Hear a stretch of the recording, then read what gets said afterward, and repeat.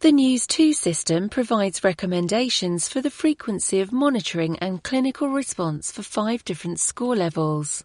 These vary from a recommendation of continued 12-hourly monitoring to continuous monitoring of vital signs in an intensive care unit. Drag the slider down to find out more.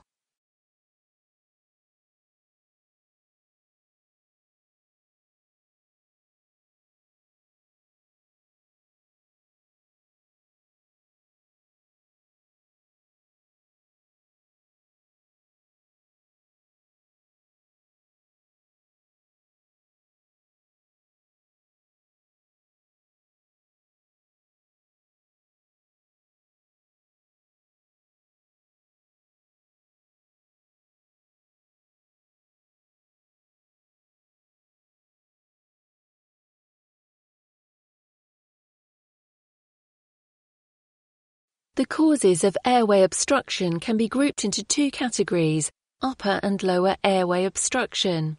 There can be many causes of upper airway obstruction including CNS, central nervous system depression, foreign bodies, blood and vomit, gastric fluid, soft tissue swelling laryngeal spasm, and loss of muscle tone. Likewise, there are many causes of lower airway obstruction, secretions and bronchospasm just being 2 possibilities. The 3 main areas of breathing problems are decreased respiratory drive, decreased respiratory effort, and lung disorders. Drag each of the conditions into the appropriate area. Press the tick to submit your selection. That's incorrect. Fractured ribs are a breathing problem of decreased respiratory effort. Pulmonary embolism falls into the lung disorders category, and inhalation of volatile chemicals is a breathing problem of decreased respiratory drive.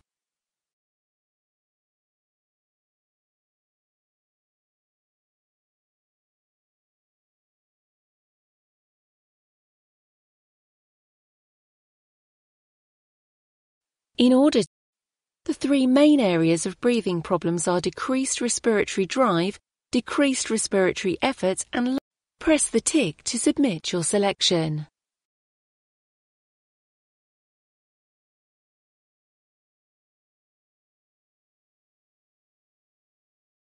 That's correct. Fractured ribs are a breathing problem of decreased respiratory effort.